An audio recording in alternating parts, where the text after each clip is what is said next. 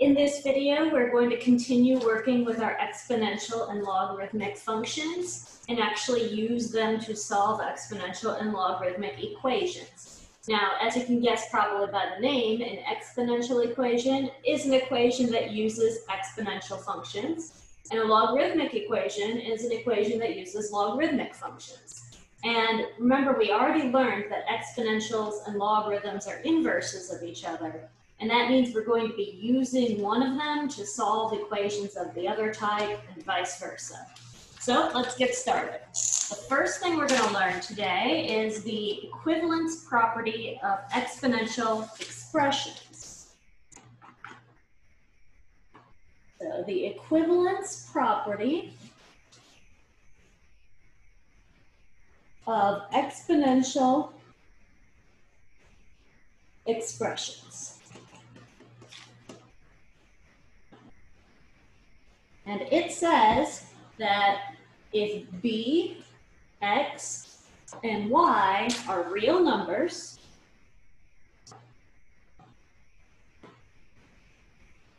and b is greater than 0 and not equal to 1,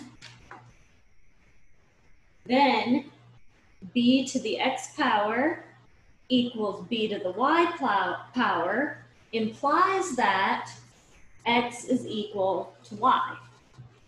So what this is saying here is if we can rearrange an equation so it's of the form base to a power equals base to some other power, then we know the two powers have to be equal to each other. So let's do an example where we solve an exponential equation using this property.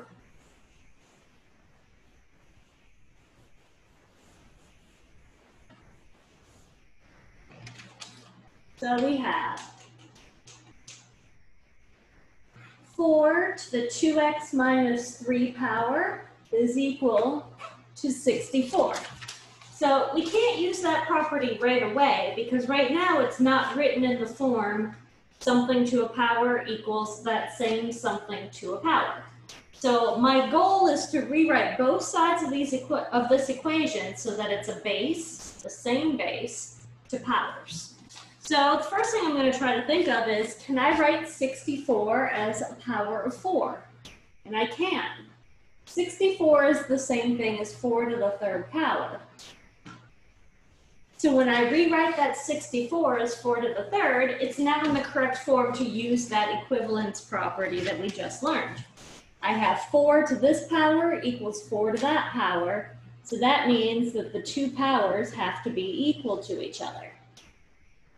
And now I can solve this just using our standard algebra. Add 3 to both sides and divide by 2. And I get x is equal to 3. And if we wanted to, we could plug it back in and check, and it's going to work.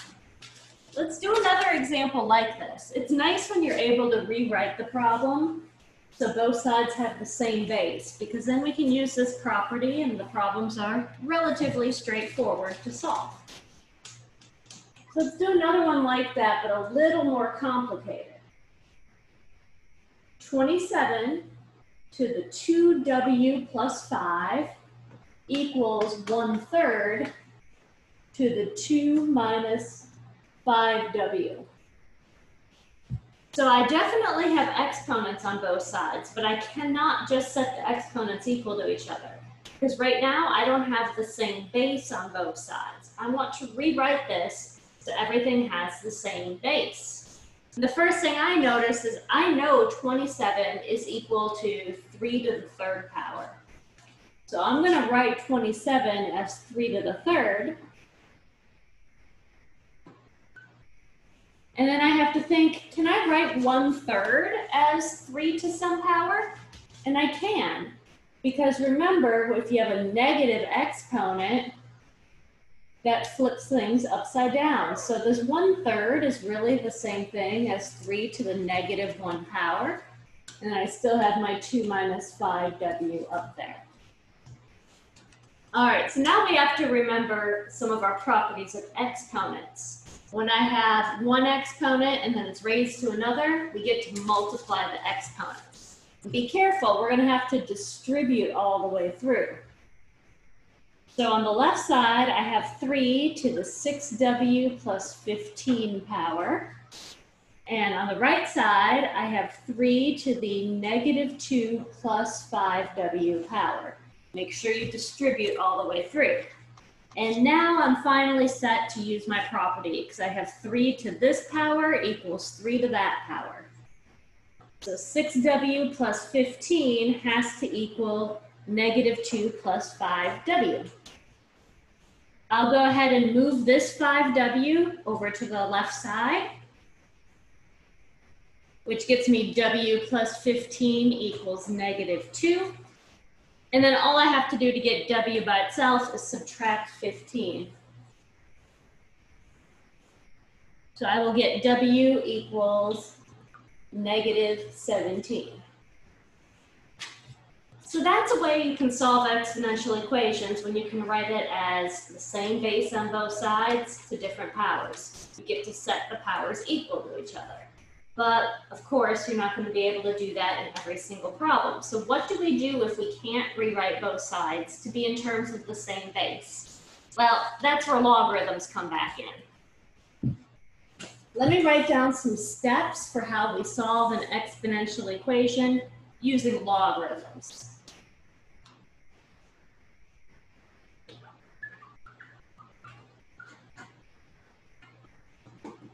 Steps for solving exponential equations using logarithms.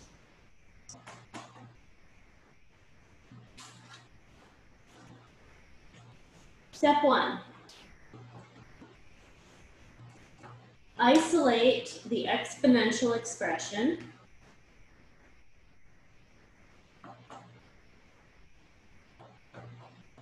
on one side of the equation.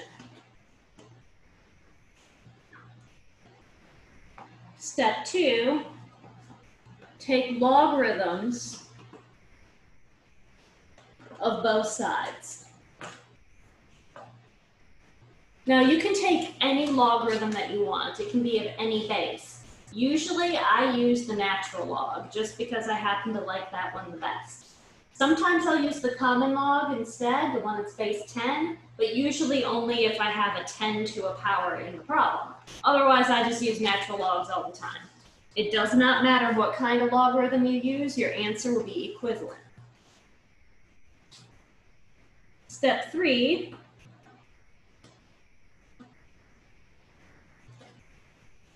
use properties of logarithms.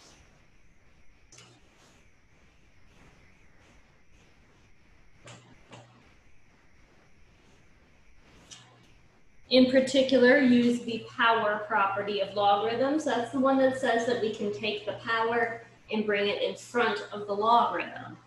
And then solve what you have at the end. So let's do a couple of examples where we introduce logarithms to the problem in order to solve it.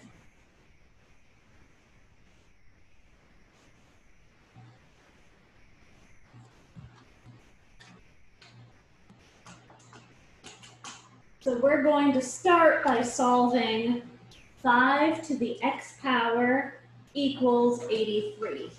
And I want to point out we couldn't do this one using that property that we've been using because I cannot write 83 as 5 to some power. If I could, I would just use that property and be done with it, but we cannot do that. We're going to have to use the logarithms. So first step is to make sure that your exponential expression is isolated. Mine already is. Next step is to take a log of both sides. I'm going to use the natural log, but you can use whatever kind of log you like. Make sure you do it to both sides of the equation. And now I get to use that power property of my logarithms that says that power can come down in the front. So I get x times the natural log of 5 equals the natural log of 83. And all I have to do to get x by itself is just divide both sides by the natural log of 5. So I get x is equal to the natural log of 83 over the natural log of 5. And is that an ugly answer? Yeah, it is an ugly answer, but unfortunately we're going to get a lot of ugly answers for these couple of sections, and it's okay. If you want to know what that is as a decimal, you would go ahead and type it into your calculator to get an approximation. Now, if you had used a different base log, your answer might look slightly different, but if you typed it into your calculator, it would be equivalent to this one. Let's do another example like this.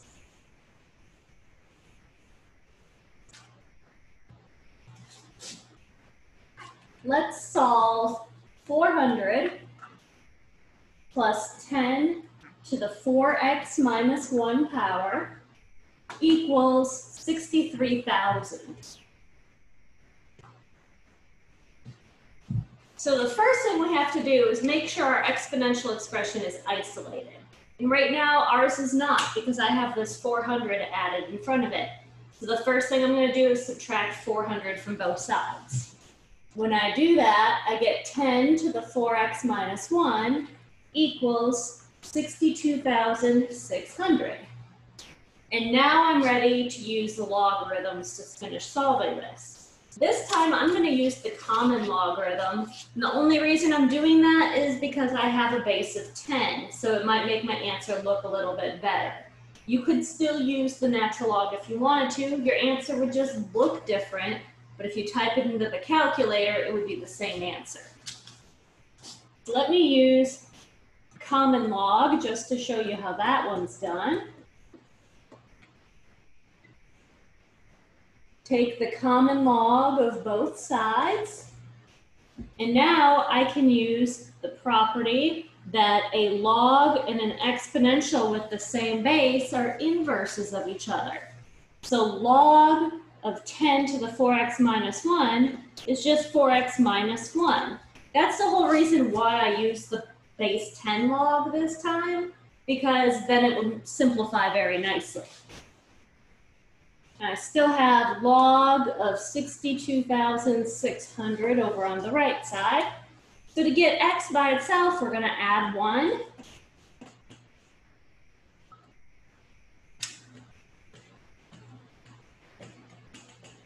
And then divide by 4. So I get x equals the log of 62,600 plus 1, all divided by 4. And again, yes, this is a really ugly answer. If you wanted a decimal approximation, you would just type it into your calculator at that point. Try another one.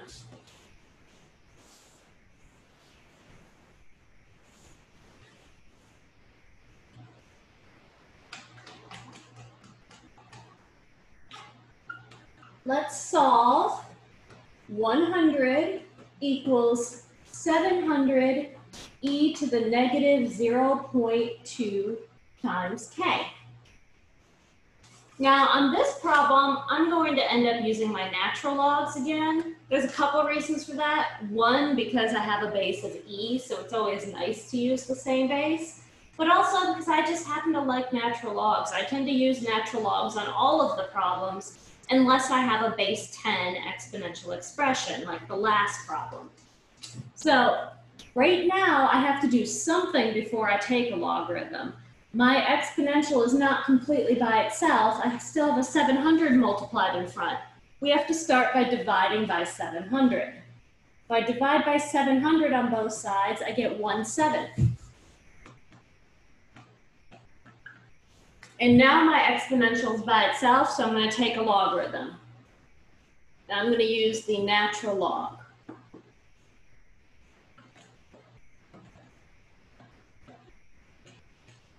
And just like the last problem, this log and this exponential have the same base, so they undo each other.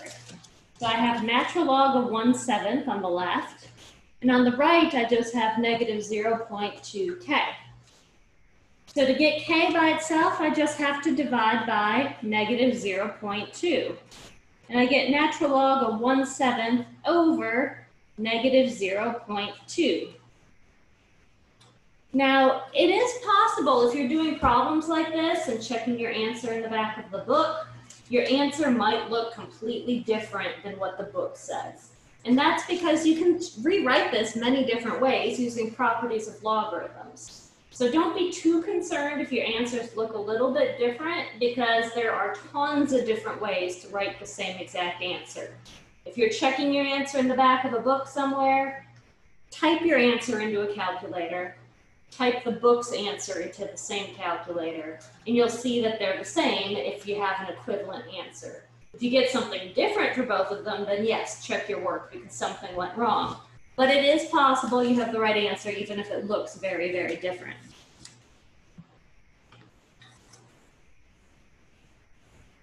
Let's do another example that's going to be a little bit trickier because we're going to have exponential expressions on both sides. So solve 3 to the 5x minus 6 equals 2 to the 4x plus 1. Well, unfortunately, when you have exponential expressions on both sides, you don't really have much of a choice. You just have to go ahead and take a logarithm, and it's going to be really ugly. So I'm going to use the natural log again, just because that's my favorite. Natural log of 3 to the 5x minus 6 is equal to natural log of 2 to the 4x plus 1. And now I can use that power property of logarithms to bring the power down in the front. That gives me 5x minus 6 times the natural log of 3 equals 4x plus 1 times the natural log of 2. So what do we do from here? Well, we're going to distribute, and then we're going to get everything with an x on one side and everything else on the other side. Start by distributing. Don't worry too much about the multiplication, it's just going to look gross.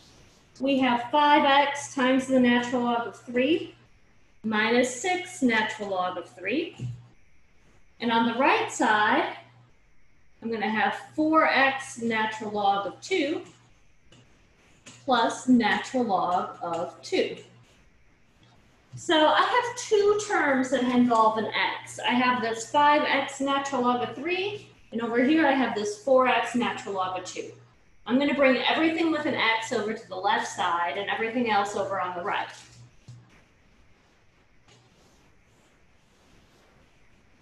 So if I move all my x terms to the left, I'll have 5x natural log of 3 minus 4x natural log of 2. And I'm going to move everything without an x over to the right side. So that gives me natural log of 2 plus my 6 natural log of 3. Now remember, our goal is to figure out what x is. So I need to get that x by itself. What I can do over on this side is factor out that x. If I factor out x, I have 5 natural log of 3 minus 4 natural log of 2. And this equals natural log of 2 plus 6 natural log of 3. And if I divide both sides by everything in these parentheses, I'll have my answer. So I get x is equal to natural log of 2 plus 6 natural log of 3 divided by 5 natural log of 3 minus 4 natural log of 2. And again, there are other ways to write this answer. You could use a bunch of log properties to rewrite this. I personally don't bother doing that unless I'm told I have to, because this is equivalent to the right answer, and that's a lot more work than we need to do trying to rewrite it in different ways. All right. Now let's do a really tricky one.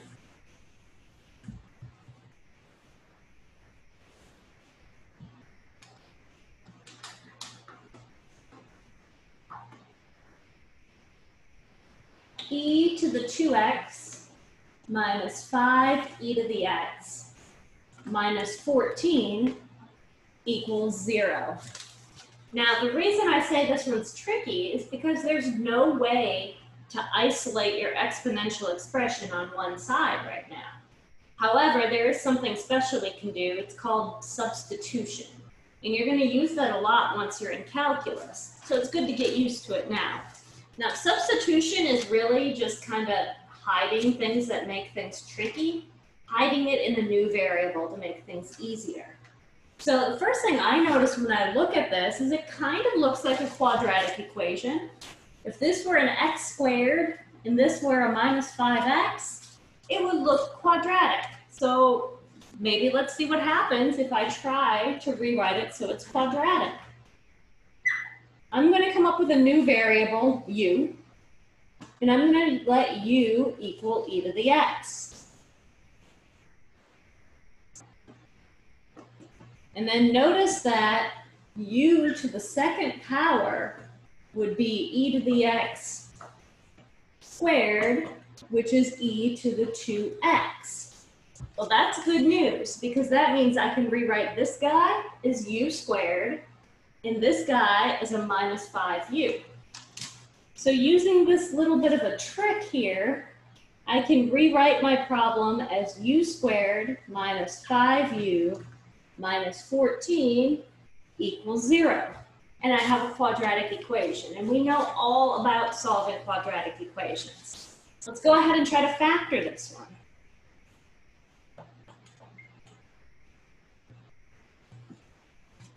So I need two things that multiply to negative 14 and add up to negative 5.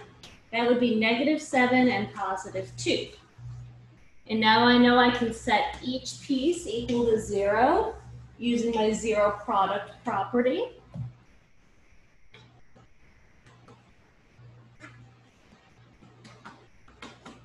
So I get u equals 7 or u equals negative 2.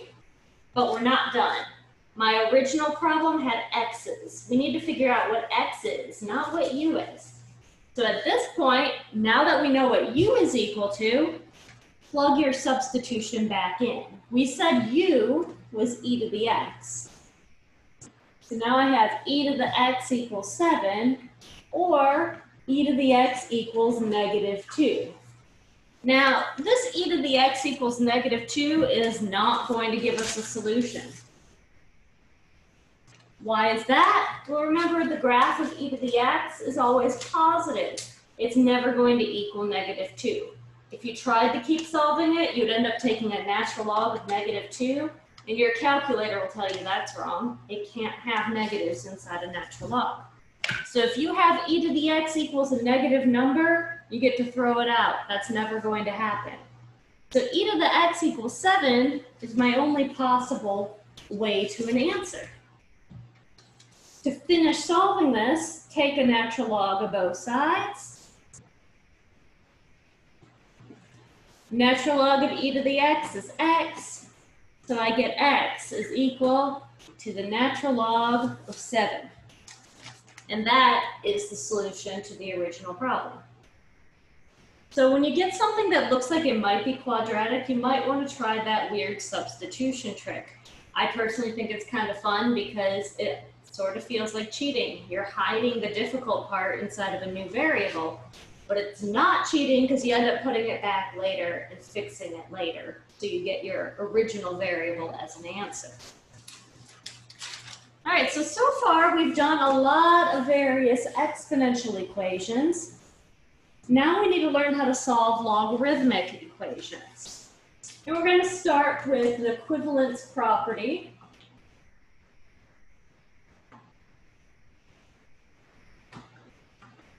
Of logarithmic expressions.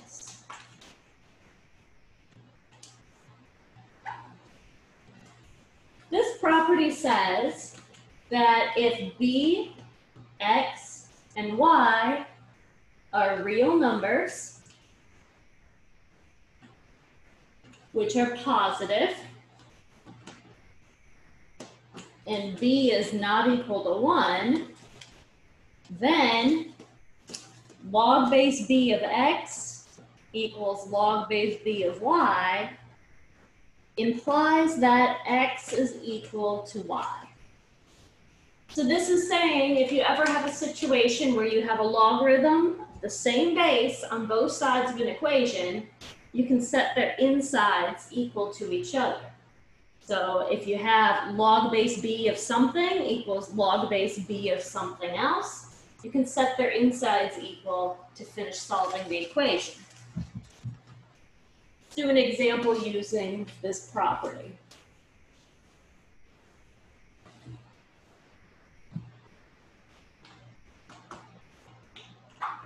So if we have log base 2 of 7x minus 4 equals log base 2 of 2x plus 1, notice that both sides of this equation have a log of the same base. That means I can set the insides equal to each other using our new property. So I get 7x minus 4 equals 2x plus 1. And this I can solve using just my standard algebra. I'm going to subtract 2x from both sides. And then I'm going to add 4 to both sides. And now all I have to do is just divide by 5 and get x equals 1. Now, the only thing that's a little tricky with problems that have logarithms from the very beginning is you always need to check your work. Now, I'm not one who usually checks my work. I tend to be pretty lazy about that. So when I tell you you need to check your work, I mean you really need to. It's something you have to do because sometimes you're going to get answers that don't actually work. So you should always check your work once you have logarithms at the very beginning. So let me check my answer. To check my answer, I just have to plug my answer into the original equation. So I have log base 2 of 7 times 1 minus 4. We want to know if this is equal to log base 2 of 2 times 1 plus 1. So let me simplify inside my parentheses. 7 times 1 is 7, minus 4 is 3. And over here, I have 2 times 1 is 2, plus 1 is 3. Is log base 2 of 3 equal to log base 2 of 3? Yes, it is. So this is my answer. So the main reason why we have to check whenever we have logarithms is sometimes you'll get an answer that when you plug it back in, you end up with a negative inside your logarithm. And we cannot take logarithms of negative numbers. So you have to check to make sure everything's still well defined, and then you'll be good to go. Let's do another example similar to this one.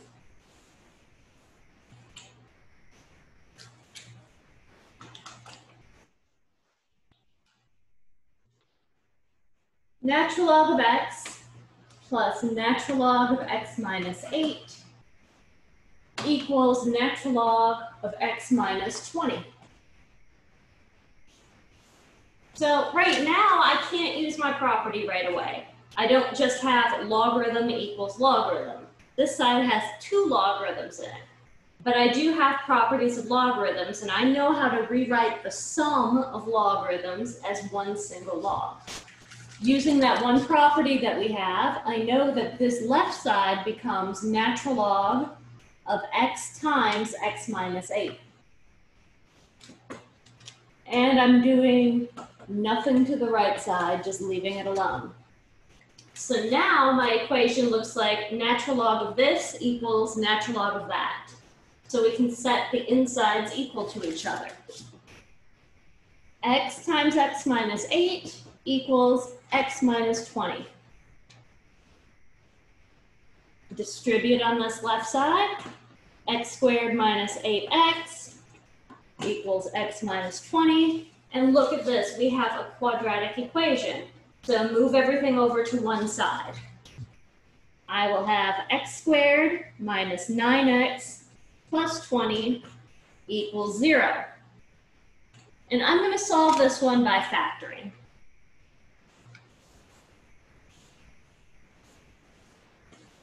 So if I factor, what multiplies to positive 20 but adds up to negative 9? Well, that would be a negative 4 and a negative 5. And then I can set each piece equal to 0 using my zero product property.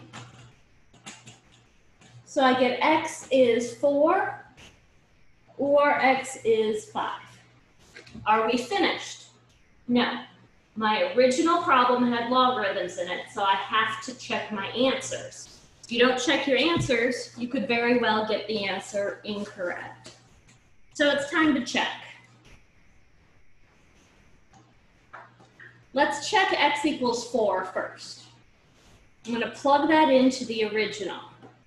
Natural log of 4 plus the natural log of 4 minus 8 equals the natural log of 4 minus 20. And I already see that this is going to give us some problems, but let me simplify it a little bit for you. Inside these two natural logs, I now get natural log of a negative 4, and I have a natural log of a negative 16. We cannot take natural logs of negative numbers. They're not in the domain. So this one does not work because this natural log of negative 4 and natural log of negative 16 are not defined. So I know x equals 4. Not a solution. So now we have to check x equals 5. For x equals 5, I would have natural log of 5 plus natural log of 5 minus 8 equals natural log of 5 minus 20. But if I simplify this, I have a natural log of a negative 3, and I have a natural log of a negative 15. This is another no, because once again, I have logarithms that have arguments that are negative, and we do not have negative numbers in the domain of a logarithm. We cannot do that. So what does this mean? We had two answers, but neither one worked. Well, that means that the answer to the overall problem is that there is no solution. We had found that if there were an answer, it would have to be either 4 or 5, but neither of those worked. So there's no answer to the original problem. This is why it's important to always check your work when you have logarithms in the very beginning of the problem.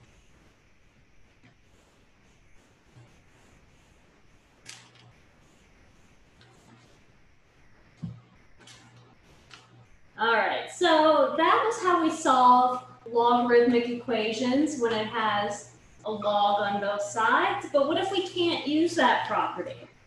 Well, then we have to use exponential form. So solving logarithmic equations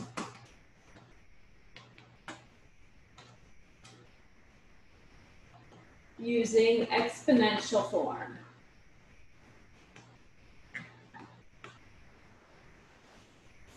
Steps for this. Isolate your logarithms on one side.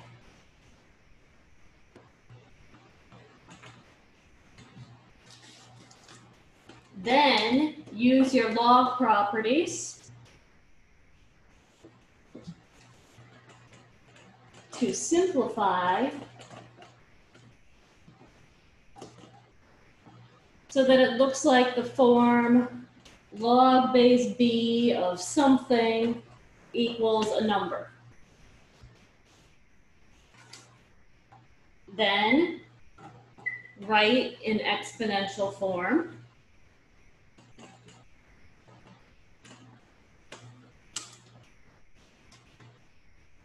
Solve. And then don't forget to check your answers at the end. C looks kind of funny. There we go. So what we're going to do is get all the logs on one side. We're going to use our log properties to rewrite the equation so it looks like log of something equals a number. Then we rewrite the logarithm in its exponential form solve the resulting equation, check the answers at the end. So we have a few examples of how to do this to finish this video up.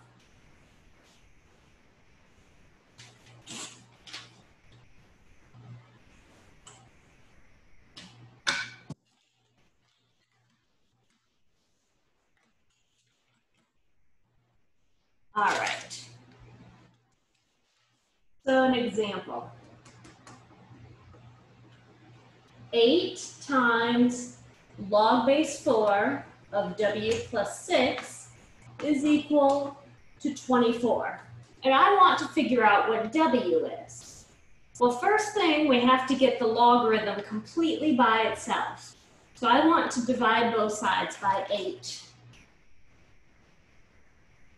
When I divide both sides of my equation by 8, I get log base 4 of w plus 6 equals 3.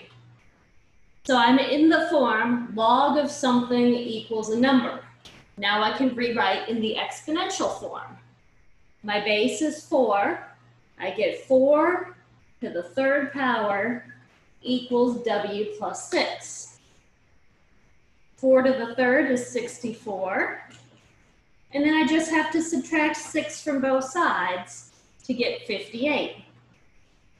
And we're not finished because we need to check our work. So let's go ahead and check our answer.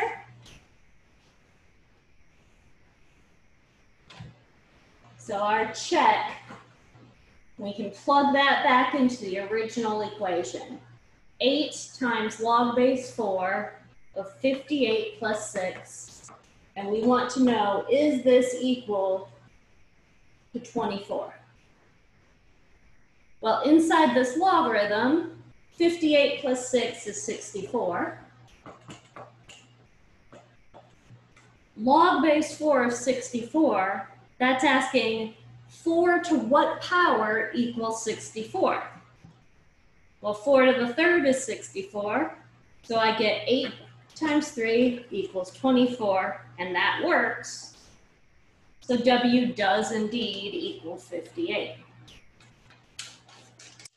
All right, let's do 2 more examples.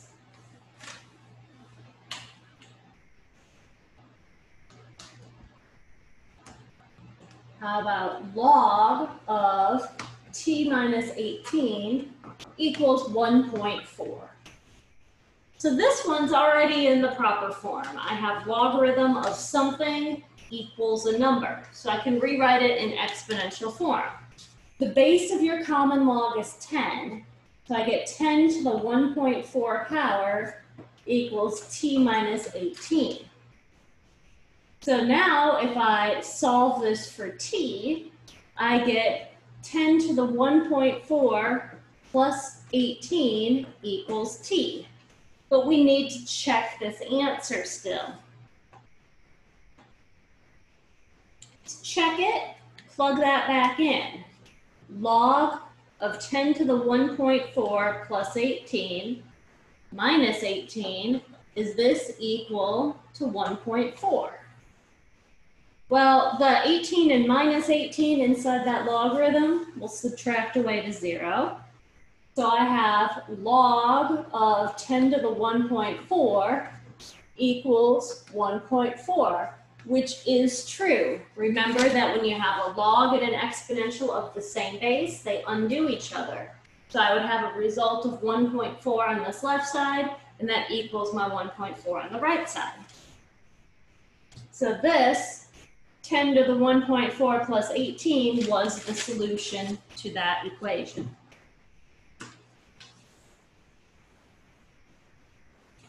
All right, one last equation for us to solve for this video.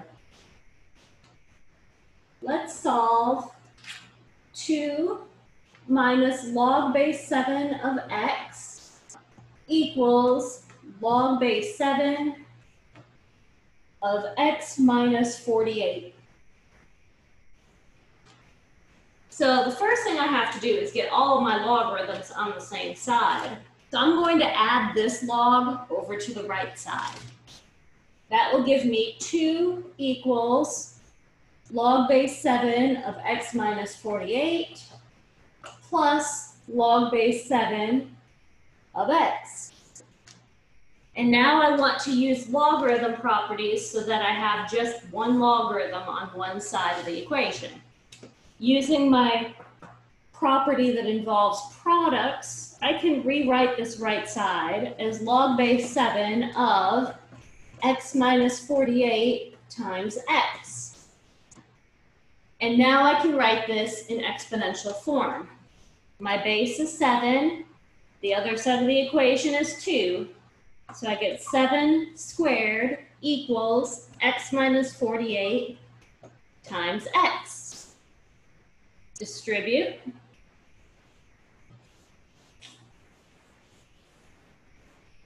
So I have 49 equals x squared minus 48x. This is a quadratic equation. Move your 49 to the other side. And now I'm going to factor this. What multiplies to negative 49 but adds up to negative 48? Well, that would be x minus 49, x plus 1. So I get to set each piece equal to 0 using my zero product property. And I get x is 49 or x is negative 1.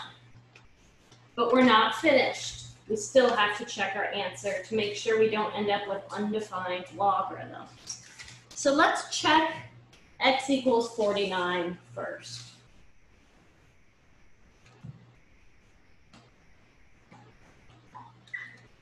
So we plug that back into the original equation. 2 minus log base 7 of my x, so we'll do 49, equals log base 7 of my x minus 48.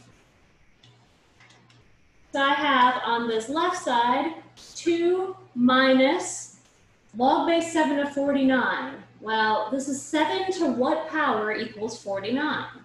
Well, 7 squared equals 49, so log base 7 of 49 is 2. And over on this side, I have a log base 7 of 1. Well, we know any logarithm of 1 is equal to 0, so I get 0 equals 0, and that answer worked. X equals 49 is an acceptable solution to this problem. But what about x equals negative 1? Is that going to be acceptable? Let's check that one. So to check x equals negative 1, plug it back into the original equation. 2 minus log base 7 of negative 1 equals log base 7 of negative 1 minus 48. And you can already see we have issues. I have a negative inside of this logarithm as well as that one. We can't take logarithms with negatives. So this is an issue, and so is that. X equals negative 1 is not a solution because it gives us undefined logarithms. X equals 49 was okay. That one worked out. So you see, sometimes when you solve a logarithmic equation, every single answer you find works just fine. Other times, none of the answers work. And even other times, some do and some don't. That's why you always have to check your work at the very end when you have a logarithm at the beginning. The reason we have those issues is because of that domain of the logarithms. We cannot have negative numbers or 0 as an input to a logarithm. So that's all I have for you today on solving exponential and logarithmic equations. In our next video, we're going to solve more of these types of equations, but they're going to be application problems. So we're going to have a lot of word problems in the next video using all the skills we just learned. If you have any questions, feel free to drop them below. If you're a current student, you can also ask in office hours or through email. And I'll see you guys next time.